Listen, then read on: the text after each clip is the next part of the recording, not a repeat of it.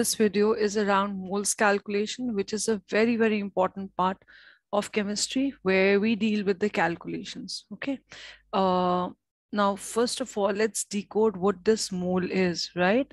So the mole is basically a unit, right? Like, for example, if you hear the word dozen, so right away a particular figure comes to your mind, that's 12. If I say 1 dozen of egg, that means I'm talking about 12 eggs. Or if I talk about similarly 1 kg, when you talk about 1 kg, that is associated फौरी तौर पे you get in आपके जहन में आता है it's equal to 1000 grams.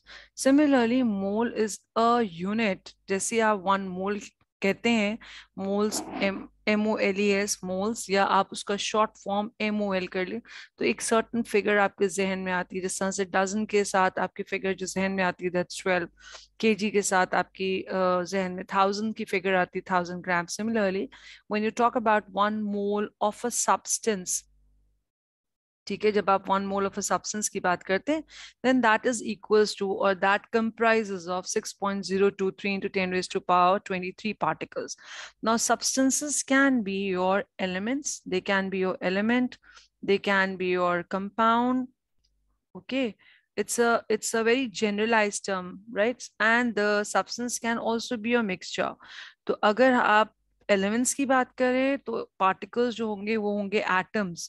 So that basically if you have 1 mole of an element, you'll be having 6.023 into 10 raised to power 23 atoms. If you talk about 1 mole of a compound, then that means you have 6.023 into 10 raised to power 23 molecules there. Or similarly, agar mixture elements ka hai, ya mixture compound ka hai, or whatever, so you will be having these many particles, whatever the mixture is comprised of. So this is a particular figure which comes in our mind whenever we talk about 1 mole. Now, moles we normally use for the calculations. So there are certain facts which are related to moles, and moles help us with the calculation part of chemistry. Okay? We use moles for calculating the reactants or the product that help in the chemistry calculation. Now there's the facts which are there related to moles. So there are certain, we need to develop that understanding. Now we say that 1 mole of a substance is equal to, it's a unit. So जिस तरह से dozens है वैसी उसी तरह से 1 मोल है, और मोल जैसी जहन में आता है, we know that it has 6.023 into 10 raised to power 23 particles that I have explained you here. Now the second fact which is that which we are supposed to understand is that when we talk about 1 mole of a substance, it means it's equals to its AR or MR. The substance, as I already told you, that if I'm talking about 1 mole of an element, okay, then 1 mole of an element will be equal to its AR in grams. So if I am talking about, for example, if I'm talking about 1 mole of, let's say, sodium, so that means 1 mole of a sodium will be equal to 23 grams of sodium. So if I weigh 23 grams of sodium, then I'll be calling it 1 mole.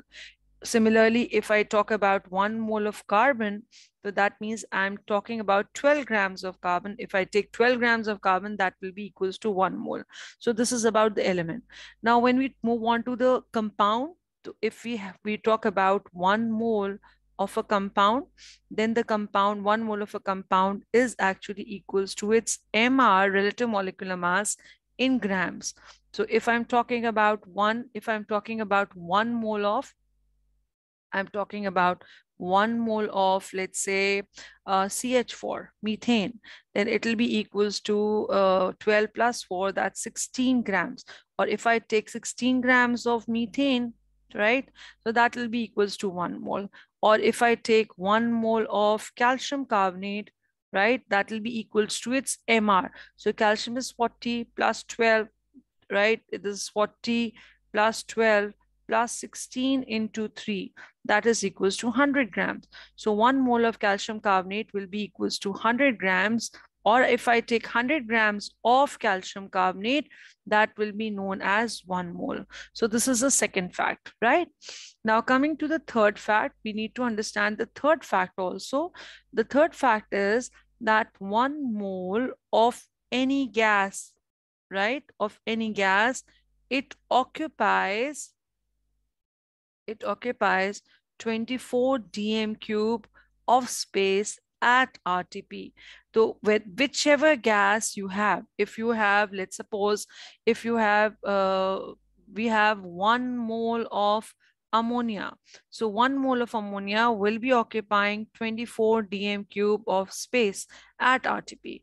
If I take 2 mole of ammonia, then the 2 mole, because 1 mole is occupying 24 cm3, so 2 mole will be occupying 2 into 24, that makes 28. It'll be occupying 48 dm cube of space.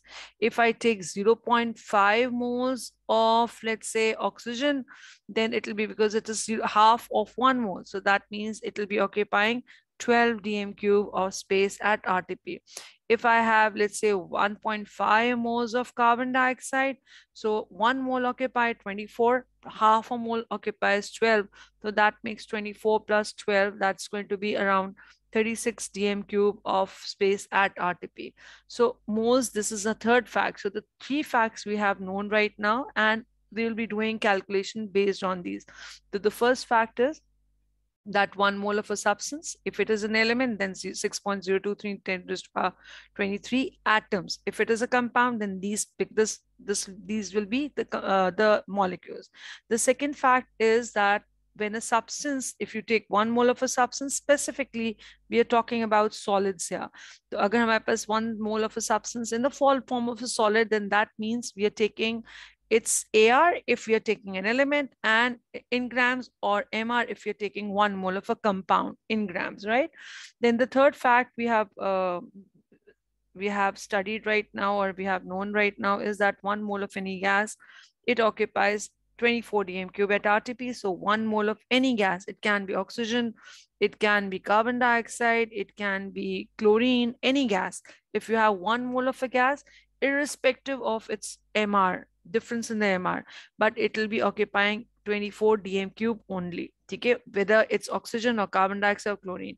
If you have a 2 mole of any gas, it can be ammonia, it can be oxygen, it can be carbon monoxide, whichever gas, 2 moles will be occupying 24 into 2, because 1 mole was occupying 24, so 2 moles will be occupying 2 into 24, that makes 48.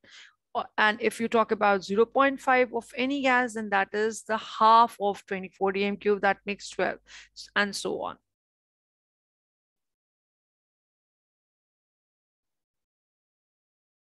Okay, now whatever we have learned right now about the moles, let's apply it in the form of this equation. Now, this is an equation which is given for the formation of ammonia gas. So we have nitrogen as a reactant, and we have hydrogen as another reactant. They both combine together to form ammonia. Now, whenever we have to do the moles calculation, it's mandatory, it's a must to have a balanced equations. Okay, we need to have a balanced equation. If you are not having the balanced equation, that means our mole calculation will be erratic. And secondly, another important factor is that your formulas, the chemical formula, the chemical equation, okay, that should be again correct, right? If you have a wrong formula, you'll be calculating the wrong MRs, and because you will be having the wrong formula, so the equation cannot be balanced properly. So these are important things, the basic things we need to learn before we start with the moles calculation. So I have one scenario here where the ammonia is being formed, and all these components, whether they are reactants or they're gases or the product, they're all in the gaseous form. Now, let's see if we need to find out that how many moles of each reactant are present, how many moles of each are present. These are basically my reactants, nitrogen and hydrogen, and this is basically product. So whatever the coefficient we have in the front of the reactant or the product, that is basically the moles.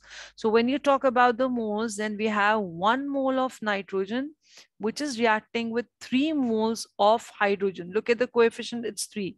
When nothing is there, that is understood, it's 1. So 1 mole of nitrogen is reacting with 3 moles of hydrogen, and it is producing 2 moles of ammonia. So this is the information we can derived from a balanced equation. ठीक है? अब how are you going to use this information further in calculation? I'm going to teach you. So from an equation, we can derive important facts related to the different reactants and product. So we can derive the fact related to moles. That's number one. Now, similarly, the number two, you can derive the masses of each reagent. Now, how many moles do we have?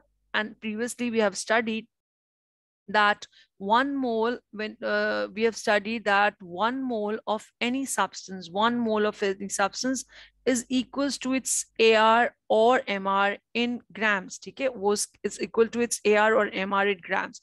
Let's use this fact and move ahead. Okay, now when you talk about this, when we have to calculate the mass of each reagent, now this is 1 mole. So 1 mole of any substance is equals to substance is equal to its AR or MR in grams. Now, what do we have here? We have a molecule of an element. So it will be having the MR. So what is the AR for nitrogen? AR for nitrogen is basically 14.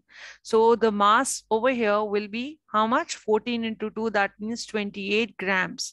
Now, when you talk about the hydrogen ka jo hai, AR jo hai, that's 1. So 1 multiplied by 2, it's 2 into 3. We have to multiply with the moles, because 1 mole is equals to AR in grams. So 3 moles here will be AR multiply AR or MR multiply by 3. So we have 3 moles here. So whatever the MR you have, that you multiply by 3. So hydrogen का MR कितना हुआ? 2, because hydrogen का जो relative atomic mass जो है वो 1 है. So 1 into 2 makes it 2, and 2 multiplied by 3 moles will be giving us 6 grams. Now, when you talk about the ammonia and we have to find out the mass, so ammonia ka MR jo hota hai, nitrogen is 14, hydrogen is 1. So it's basically 14 plus 3, that makes 17. 17 is the relative molecular mass, but how many moles are there? 1 mole is equals to its MR in grams, but there are 2 moles. So whatever the MR you have, which is 17, you'll multiply that by 2. So there you have 34 grams. So this is an information we have derived from the balanced equation. We were able to derive about the moles, and we were able to derive about the masses of each reagent. Now, similarly, we can also derive the information related to the volume if we have gases. How much volume? Because volume is, again, we say that 1 mole of any gas occupies, that's the third fact, occupies 24 dm cube at RTP, right? So basically, if you have 1 mole, then that is equals to 24 dm cube. So whatever the moles we have, that will keep on multiplying with 24. So how many moles of nitrogen do we have? We have 1 mole. So automatically it will be occupying 24 dm cube. Dm cube is basically the unit for volume, right? And we should know that 1 dm cube is equals to your 1000 cm cube, right? Now, similarly, we have to find out the volume for hydrogen as a gas. So there are 3 moles.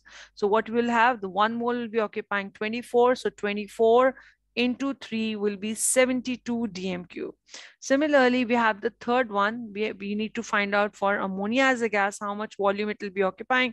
So 1 mole occupied 24. So 2 moles will be occupying 24 into 2. That is basically 48 dm cube. So any equation you have, whatever the equation you have, that give us certain information, and that information is related to the moles, is related to the mass, is related to the volume if the gases are there.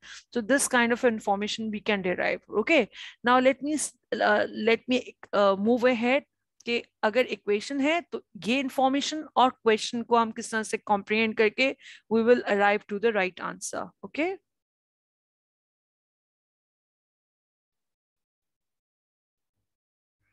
Okay, whatever we have learned on the previous slide, let's see how we can apply it. हमने क्या किया था, what we did was we were trying to extract the information from the equation.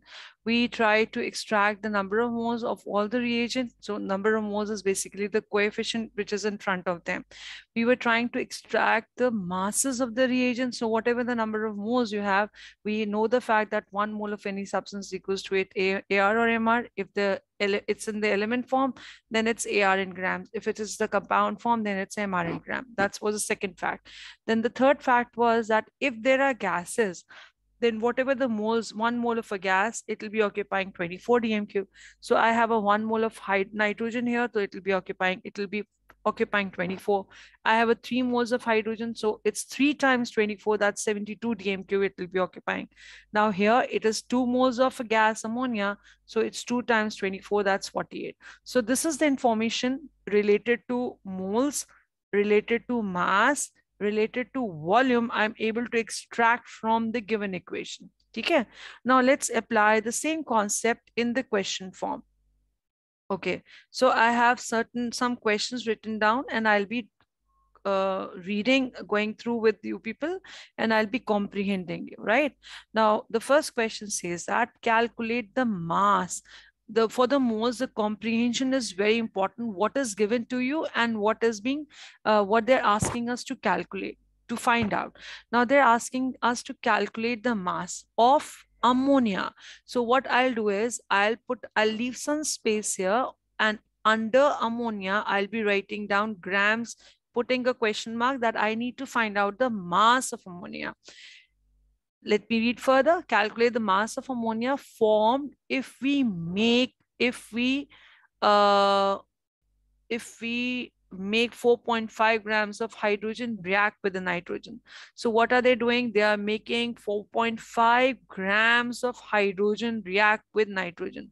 So you need to find out the mass of ammonia, and what is given in the question that they have given you 4.5 grams of hydrogen, and whatever the amount of nitrogen that's not given in the question. So definitely nitrogen is in excess. So we are least bothered. So we are going to ignore the nitrogen.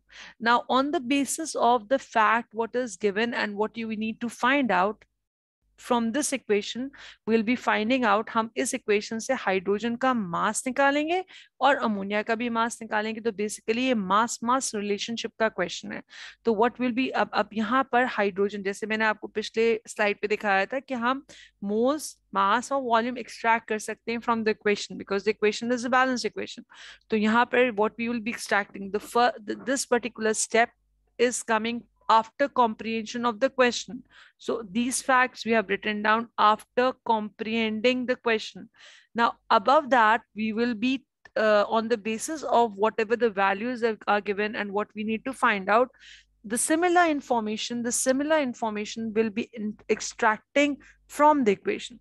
So I need to extract the mass of hydrogen from the equation. So mass of hydrogen is what? It's an MR in grams based on the moles. So there are, if it is 1 mole, then it's equals to MR in gram, but this is 3 moles. So what I'll be doing is 3 multiplied by the MR of hydrogen, which is 2. So this is basically 6 grams, right? And similarly, I need to find out the mass of ammonia also. So what is it? It will be 2 multiplied by the MR of ammonia, which is basically 17. So that is basically 34 grams.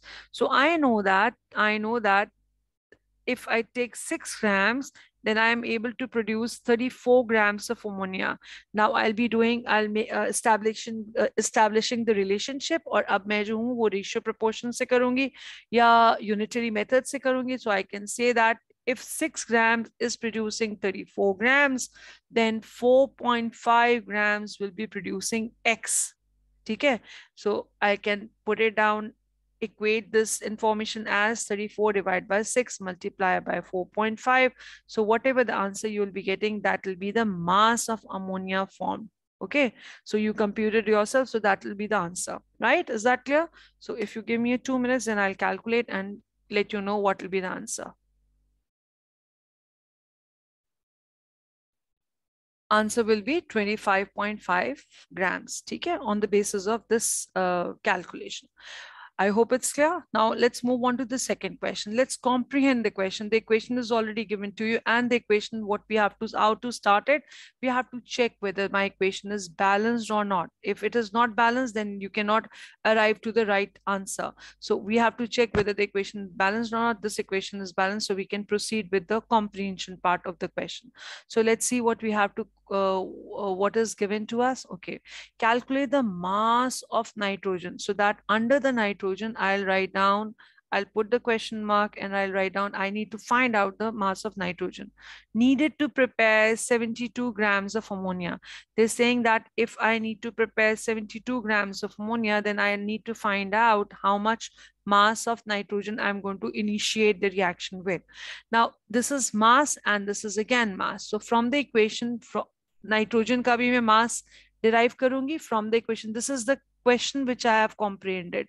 This is the question I have comprehended, and I am trying to equate, I am formulating my answer. अब यहाँ पर मैंने question को comprehend करके values यहाँ निकाली, क्या दिया हुआ है, what I need to find out. Now the similar information I have to find out from the, I have to derive from the equation. So this is mass. So I have to derive the mass of nitrogen. So nitrogen, I know it's 1 mole. So basically it's going to be how much? 14 into 2, that makes 28. So I will be, it says that 28 grams I'm getting from 2 moles of ammonia. So 1 mole of ammonia is 17. So 2 moles make it 34 grams. So 34 grams I'm getting from 28. So 72 gram I'll be getting from X. So on the basis of ratio proportion or unitary method, so it is going to be 28 divided by 34 multiplied by 72, compute it, and you will get the answer in grams. So this much, these many grams of nitrogen will be needed. I hope I'm clear. So on computing, I get the answer 29.29 grams. Okay, right? Now moving on to the next question. When we move on to the next question, hold on for a minute. Okay, here I have the next question written now. So let's comprehend, and we have, again, I have given you the equation. The equation is balanced. I checked it, right? Now let's comprehend the question. It says that calculate the volume of ammonia. So what I'll do, I'll leave some space, and volume ka jo unit hota hai, that's always dm cube, right? So I'll write down question. I need to find out the volume of ammonia. What is given to you? Calculate the volume of ammonia formed when 140 grams of nitrogen is given to you. So it is 140 grams of nitrogen is given to you. So hydrogen need to be ignored because hydrogen की कोई information नहीं दी हुई. Up now what we have to see, this is, I have comprehended the question. Now I need to derive the values from the equation, the relevant values from the equation. So this is mass. So what I'll be doing, I'll be extracting the mass of nitrogen from the equation, right? So because it's in gram, the mass is given to you. So the mass of nitrogen I'll be extracting. So how much is the mass? It's equals to 1 mole, and it will be equals to its MR. So that means 28 grams. Say, now they're asking you to find out the volume. The volume is actually related to 1 mole occupies 24 dm cube. That's a fact. So these are 2 moles. So 2 moles means 2 into 24 makes it 48 dm cube. Now equate. So 28 grams is giving you the ammonia, which is occupying 48 dm cube. The 140 grams will give you how much ammonia, right? How much volume of the ammonia. So that is going to be this is what you'll be, how you'll be writing it down. 48 divided by 28 multiplied by 140. You compute it and you will get the answer in dm cube. That means the volume will be,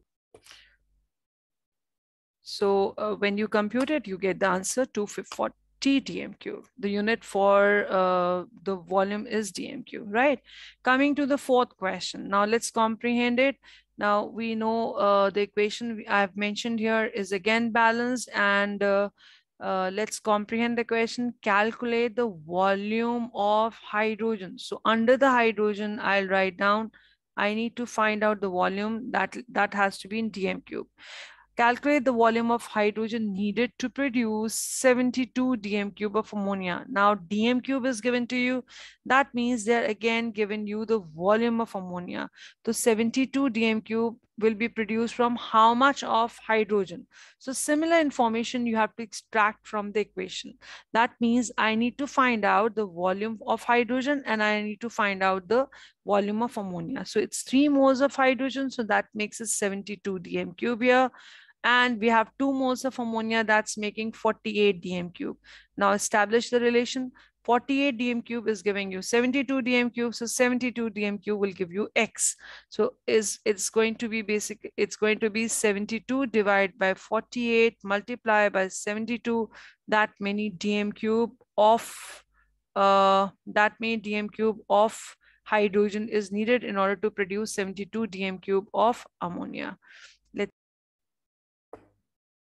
So on computing, we're getting 108 dm cube of nitrogen needed in order to produce itne moles of hydrogen needed in order to produce 72 dm cube of ammonia, right? Acha, now let's move on to the last question. Okay, the last question is they're asking, let's comprehend. The equation is already given to us, so let's comprehend.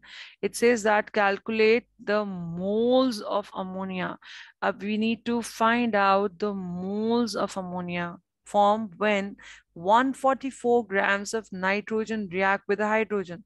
So when 144 grams of nitrogen react with hydrogen, hydrogen की कोई information नहीं है, let's ignore it. So this is the relationship, this is the relation we have to establish. So that means nitrogen का हमें क्या निकालना है? We need to find out the mass of nitrogen and we need to find out the moles of ammonia, right? Whatever, according to whatever is given in the question and demanded in the question. So when you talk about the mass of nitrogen, this is basically your 1 mole. So 1 mole of nitrogen is equals to the mR of nitrogen, right, which is N2. So it is basically 14 into 2, that makes 28 grams.